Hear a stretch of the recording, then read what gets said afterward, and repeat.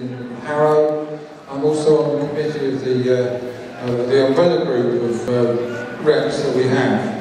And the main thing I wanted to do, of course, was, just on the last point, I've been inspired by many of the people in this room, part of the hospital campaigns. They put a lot, given me a lot of inspiration to get involved in the things that I've got involved in. Also, funnily enough, a couple of speakers ago, my concerns about the Labour Party are very much how other people expressed them, but a while ago, about 3 weeks ago, I was persuaded by John McDonnell to join the Labour Party. So I'm going to be arguing for their policy to win the election.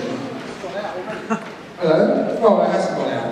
But I think we have to be absolutely clear. We need to hear the arguments for the Reinstate Bill.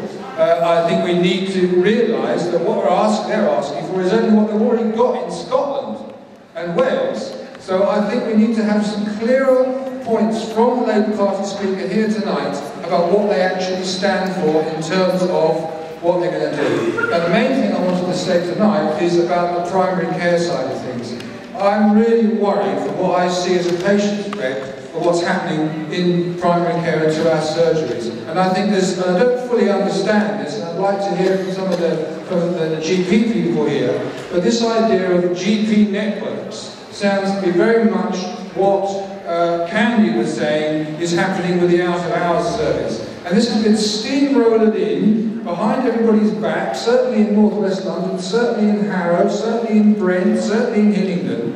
And there is I'm afraid it's a confidential briefing paper that somebody gave me from one of the Health Watch branches that really warns of this move towards GP networks as a major privatisation through the back door, and nobody's talking about it. There's questions as to whether NHS England are reneging on their legal obligations to consult over such a major change in primary care delivery. The sort of argument that GP networks are the people that are going to be taken over by the big companies, just like Candy was talking about with these. So get involved in the patient participation group, and let's get the primary care issues as loud as the hospital issues in this campaign. Thank you.